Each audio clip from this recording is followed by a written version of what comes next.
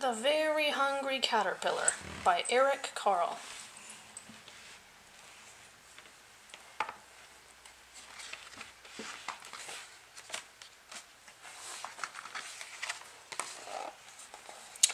In the light of the moon, a little egg lay on a leaf. Yes, an egg. That's the egg.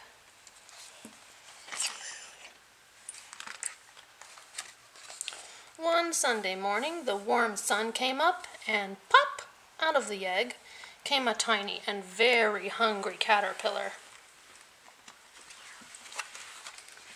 He started to look for some food. Can I do that part? Mm-hmm. He started to look for some food. On Monday, he ate through one apple, but he is still hungry. On Tuesday, he ate through 2 pears, but he is still hungry. And this Monday? This is Wednesday. Wednesday. On Wednesday, he ate through 3 plums, but he is still hungry. And this Friday? Thursday. On Thursday, he ate through. Is this 4? Mm-hmm. Friday? This is Thursday. Oh, on Thursday he ate through 3 strawberries. 4 strawberries. Oh, 4. On Thursday he ate through 4 strawberries, but he is still hungry. Is this Friday. On Friday he ate through 5 oranges, but he is still hungry.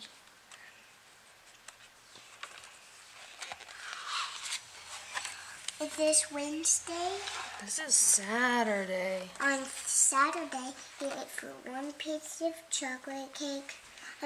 Chocolate, 1 ice cream cone, 1 pickle, 1 cheese, 1 slice of salami, 1 lollipop, 1 piece of jelly pie, 1 sausage, 1 cupcake, and 1 slice of watermelon.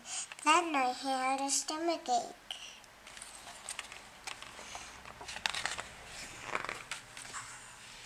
The next day was Sunday again. The caterpillar ate through 1 nice green leaf, and after that he felt much better.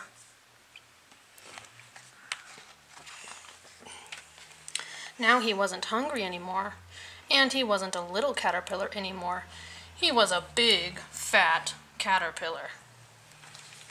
He built a small house called a cocoon around himself. He stayed inside for more than 2 weeks. Then he nibbled a hole in the cocoon, pushed his way out, and